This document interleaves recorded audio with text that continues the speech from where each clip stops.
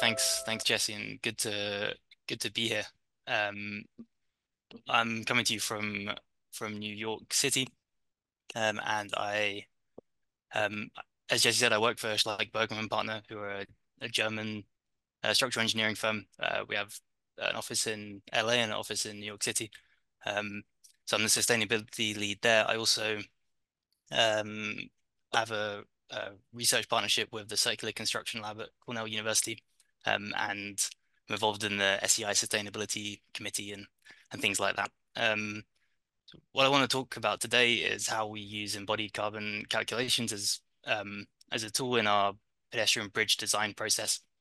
Um, and then I want to touch a little bit on a small database that we've collected from some of our international footbridge projects and some of the lessons learned that we can take from that database, and also um, some of the things that we might need to consider for future database work for infrastructure in relation to buildings, and also for for footbridges in particular. Um, so uh, let's get started. When we work on a pedestrian bridge, we're trying to use embodied carbon calculations at each of these four sort of design stages. Um, our overall strategy at SUV is to bring in sustainability at the start of the project, and often what that will involve is I'll review all new projects coming into the office and contact the project manager to discuss any opportunities for sustainability improvements. To have the biggest impact, that really starts with the scoping stage. So at the scoping stage, what we're looking at is how to steer the client on where they can have the biggest impact. This is typically using qualitative inputs, but we might also try and bring in some initial embodied carbon calculations at that stage. So I'll talk about a quick case study where we've used some embodied carbon information at that stage. Once the brief is more defined, we'll typically use embodied carbon calculations to compare the outputs of our design optioneering stage concepts. So in addition to evaluation matrix topics like cost or aesthetics, which the client might be interested in, we'll make sure to include embodied carbon information at that early stage as well. Once one of those concepts has been accepted, we'll refine that in the preliminary design stage, and we'll look at how the embodied carbon calculations can help with that, in terms of understanding what changes to the design, what sort of impact they have, and if we can vary the materials in specifically. And then that final design phase, we're looking at producing sort of a final number for that bridge, which we can then input into our database. And that database is something that was collected, primarily by one of our staff in 2021, and it collects a range of different projects and tries to compare them on embodied carbon outputs for different parts of the project, looking at span, looking at bridge type, and allows us to try and draw some conclusions on how we can use this embodied carbon data to help us in future design projects. So let me quickly run through these four case studies to show how we use this tool, and then I want to talk a bit about the database and some of the challenges of using them. So the first project is an example for how we can use embodied carbon calculations at the scoping phase of pedestrian bridges to start with a very early design concept that the client has, and to give them some strong steers. So this bridge that you see here is a slightly unusual one. It connects two buildings, and the client's goal was to have this as they had a very specific idea of how they wanted the design to look, and they also wanted this to be a glazed, enclosed, and conditioned space. So the first thing that we did before we started on this project was to look at this design and give them two options, to give them a clear line in the sand between what would be an enclosed bridge and what would be an open bridge. So what is that very early design brief that they've set of having that bridge or seasons? How much of an impact does that have on the embodied carbon of the bridge, to include the glazing or the support for that, as well as the additional structural weight required to support that additional load. So at this very early stage of the project, we can say, look, this is what you've requested. Are you sure? we think that a bridge without glazing on it would, be 50% of the carbon emissions. So this is very early, very, very rough estimates, but it has a big impact, the potential for a big impact on the overall environmental impact of the bridge. When we get to the concept stage, we'd often look at a few different options, and this project in Edmonton in Canada, we had 3 different design options that were presented to the client. And these options are quite different. They have different support conditions and different materiality and very different aesthetics. And the client went through like a very robust evaluation matrix on this. And what was really important for us is to give them embodied carbon information to include in that as part of their assessment.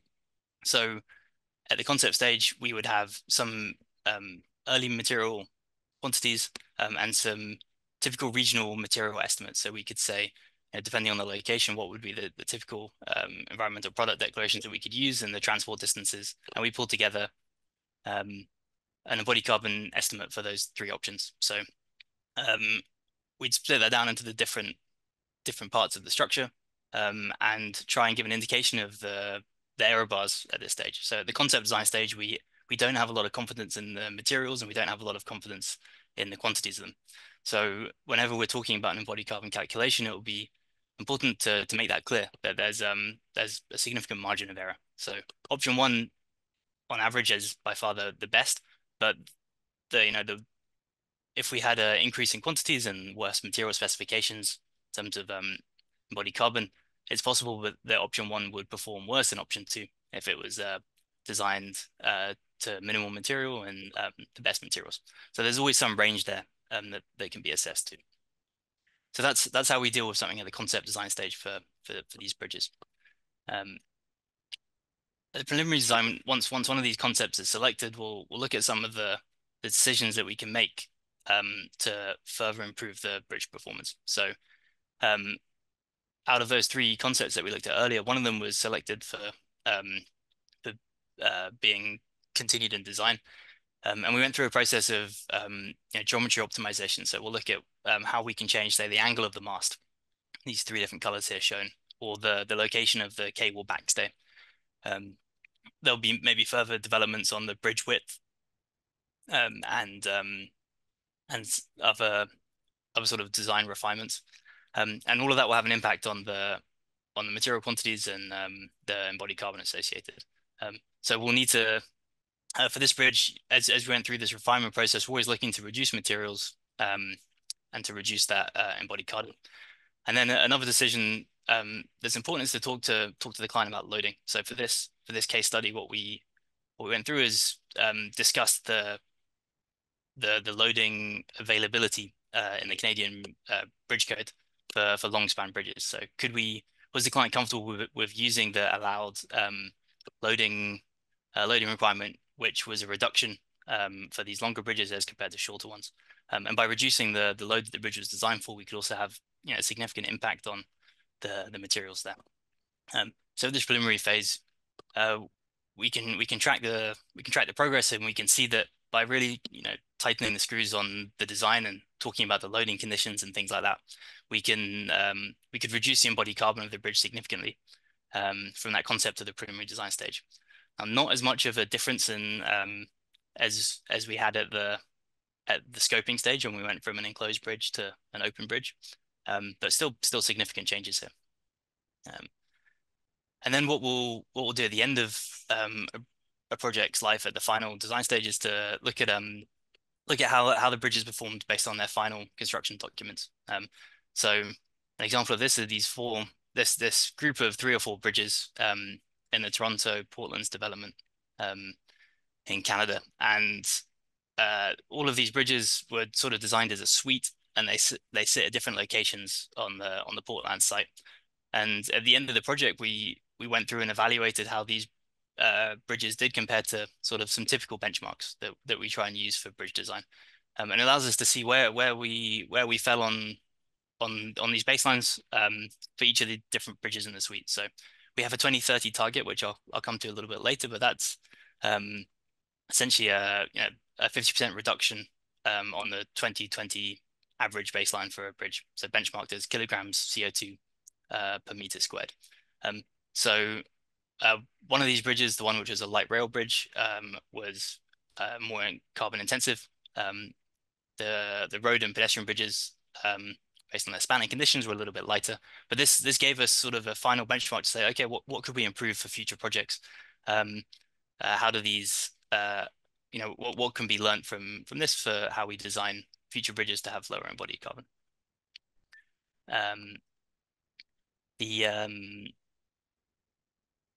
the advantage of doing this carbon calculation at the end of the project is that it allows us to collect a database of previous project benchmarks. So in 2021, as I mentioned, someone went through and collected material quantities for a number of bridges that have been done in the past within the office. These are located all over Europe, China, and North America, and went through a study to try and glean some information from this database and what could we learn for future improvements. The database analysis that they went through split these bridges into 4 different types. So we had sort of girder bridges with the orange circle, suspension and cable stay bridges with the blue square, some arch bridges with the triangle, and stress ribbon bridges with the diamond. And what you see is that there's some significant spread in the design for different bridges where the equivalent embodied carbon comes under. So as an initial look, it's encouraging to see that all these bridges in the database when it was presented below that 2020 baseline. So there's we're not worse than we were necessarily in 2020, and some of them are below that 2030 target or around that. So there's it gives a general feel for how the office is working on the embodied carbon of the bridges. What you see on the horizontal axis is an equivalent span. I mean, this was an idea to try and assess whether the span of a bridge had a significant impact on the embodied carbon. So you might feel that a longer span would lead to higher carbon per meter squared. What we found is that there's the correlation isn't as strong as you might expect, and other factors are often taken in. So the type of bridge typically changes depending on the span that you're using. So the suspension bridges are going to be much more commonly used for the longer spans than the shorter ones. And some of these changes in efficiency maybe cancel out the impact of span if you look at the database. This was more or less the conclusion that was taken by scores for bridges. So this was a thought piece presented by some engineers at Covey in the United Kingdom, which looked at establishing a benchmark system, a grading system for bridge projects based on the embodied carbon per meter squared. So they set sort of something equivalent to that 2030 target as the boundary of an A grade bridge, and something between C and D is the boundary of a 2020 baseline bridge. And the idea here is that you can discuss candidly with your client and your team where your bridge structure is coming at and what you can do to improve it to get towards those better grades for the bridge. They found from some of the data from a database from Arcadis, another infrastructure firm, was that the span was actually not as important as they thought in terms of defining it. So the recommendation for this was actually to look at the benchmark grading irrespective of span, just to look at it per meter squared. If we look at some more information related to this database, we can look at the equivalent carbon per meter squared for a few other bridges, including operational energy as well. So these operational energy estimates were based on lighting and any heating that was provided, but typically not done by SBP directly. What we can see here is that there are three bridges which have significant outliers based on operational energy and finishes. So project 13 is a bridge which has a heated deck to melt snow in the winter. This has a really big impact on the overall environmental performance of the bridge. It's maybe something that should be considered. It doesn't come up in the embodied carbon, but it does come up in the sort of wider assessment. Bridge 15 was one which had a very serious lighting component, and that lighting component was estimated to be significantly higher than expected and have really quite a big impact. And then Bridge 24 is one which has ballast rays made of glass, which have a much bigger embodied carbon impact than an open railing, or one of the other options that's typical. Another thing that allowed us to look at was sort of the average split between different parts of the bridges. So this is, as you can see from the data, there's really a lot of spread in the percentages from these bridge projects. And it's very hard to say, oh, sure, the superstructure is 20%, the substructures 20%, whatever that split may be. But it allows us to look at some sort of approximate average for bridges as a reference, which could be useful when you're looking at a project at the early stage. What I think is this database has been useful for us to try and get a feel for how a bridge design work falls overall, but it also highlights a lot of flaws in the process of cataloging bridges and how we can use this information. So bridges are hard to do this for. The idea of looking at embodied carbon per meter squared, or any carbon metric per meter squared, comes up against issues of geotechnical variation, or really challenging locations for construction. So comparing a bridge for bridges compared to buildings, maybe the geotechnics have a much bigger impact, as well as other factors which are specific for bridges compared to buildings, such as the construction sequence, the impact of temporary works, false work, and form work. Now, these are things which, as design engineers who aren't working for the contractor, is much harder for us to quantify and have numbers for.